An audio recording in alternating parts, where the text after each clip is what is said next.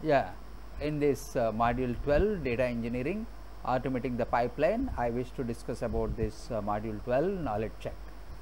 So yes, I have opened this in a new window. Let me start this one, and I want to keep this in full screen. So I start this, the first question out of 10 questions. An administrator wants to be notified when the Amazon EC2 instance CPU utilization threshold has exceeded. Which AWS service could they implement to meet this requirement? It is CloudWatch. Yeah, this is correct answer. And the second one, what are all the benefits of implementing infrastructure as a code? So this is reusability and repeatability. These two shall be helpful for this cloud formation infrastructure as a code. Yeah, this is submit and this is correct.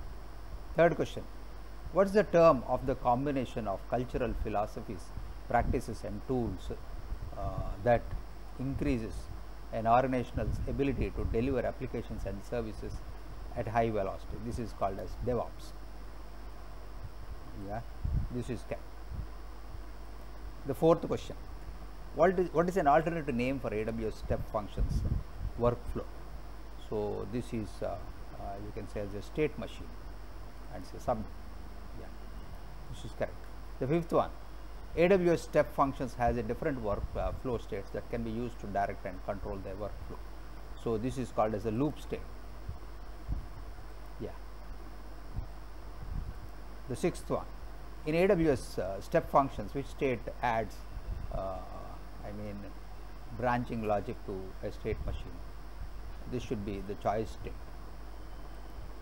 Yeah, this is correct. And now the seventh question, which statement about continuous delivery and continuous deployment is true? So this is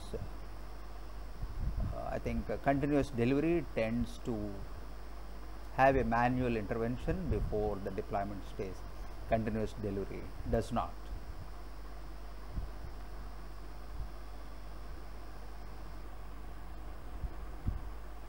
Yeah, this is submit. Yes, this is correct.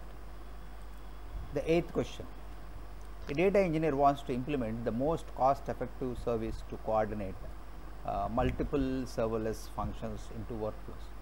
Which AWS service would meet their need? So this is step functions, and I say submit. Yeah, should be correct.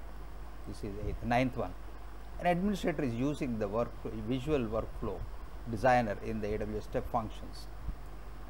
So console to automate the pipeline for an analytical workflow. How could they view the workflow code of a specific state? You can use this definition panel. Yes, this is correct. In AWS step functions, which flow state is successfully stops a running state? This is succeed state. Yeah, this is correct. Yeah, we have completed this module 12 knowledge check. Thank you and bye.